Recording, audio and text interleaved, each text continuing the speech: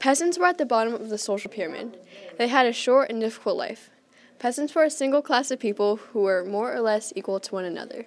They ate mostly bread, porridge, vegetables, and sometimes meat. The men dressed in rough wool and linen due to their lack of money. The women dressed and wore long gowns with sleeveless tunics and wimples to cover their long hair.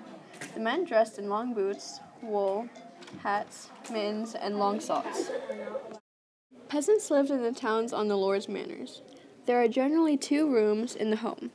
Candles were used to light up the house. Children did not go to school or have tutors, so few knew how to read. Peasants were poor and did not have many things to own. Men were allowed to divorce with their wives, but the wives were not allowed to divorce their husband. Adultery and divorce were less common among the peasants.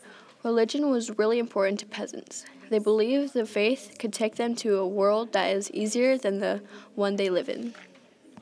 Don't forget to like and subscribe to this YouTube channel, and we'd really like it if you comment down suggestions for other videos we would like to do in the future. And thanks for watching.